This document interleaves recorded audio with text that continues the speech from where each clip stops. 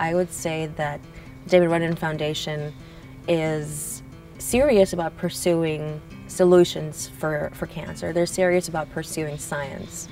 And there's no question that the result, the outcome of funding good scientists is going to be rewarding.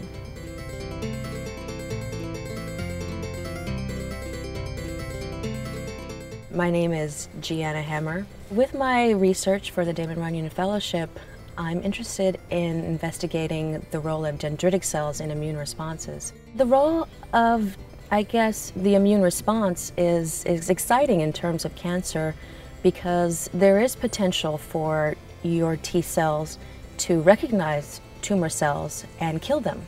So if the dendritic cells can convey to the T cells that this tumor actually shouldn't be here, then we're thinking that the dendritic cell would turn the T cell on and the T cell will go ahead and then kill that tumor. My impression of the Damon Runyon Fellowship is that it has some real hardcore science that's going to mean something. I think when you have an aha moment, it's more elation from the result. And then you build the hypothesis or strengthen the hypothesis upon that.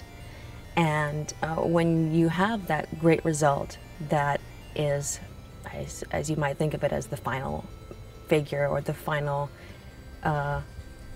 end of the caveats to all your other experiments, it's great. You feel like it's done, and then you write it up and send it away. And hopefully it doesn't come back and you have to do more work.